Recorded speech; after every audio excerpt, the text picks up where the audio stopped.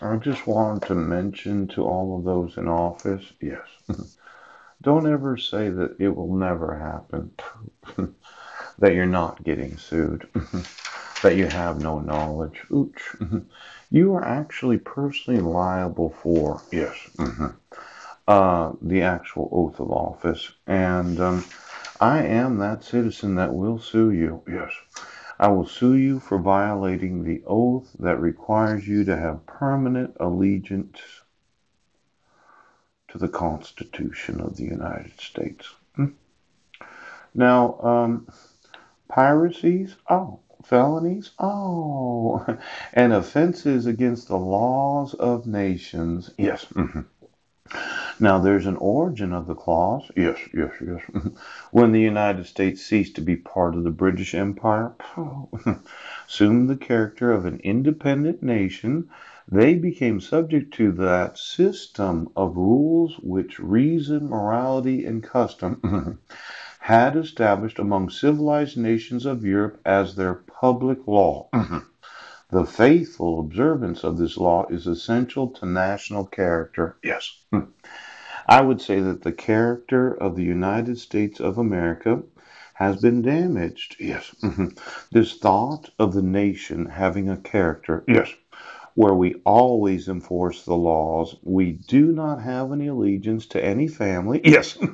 And when you have knowledge that the Constitution of the United States is being violated, you always support and defend the Constitution of the nation.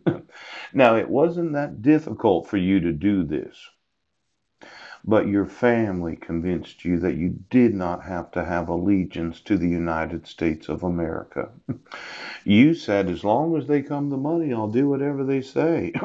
You said that you could use the judicial system as some sort of show. Yes. That you could sit there. In fact, you know those desktops? Yes. Did you get those of every oath, badge, and attorney of the United States? Yes. All those that are legally, yes, and professionally liable for the enforcement of the laws of the United States. Yeah. And you got your the email addresses, the IP addresses. I like to get the seat, the seat of judgment. See, quite often when you're looking at the computer, there's the possibility of electromagnetic frequencies, yes, radiating through the monitor itself. Yes. Now, let's say you're sitting there as a judge. Yes. Supreme Court of the United States. Yes. You sit there every day in the same GPS location thinking to yourselves, yes, I know that his rights are being violated. I know that his sons are being kidnapped. Yes, I know that the school is maliciously harassing the same man day after day after day. But sometimes it's the swirl. Ooch. It is the snap on. It is the physical GPS location where you sit there every day. Yes, where I could tag you. Oh, I could ping you. Poop.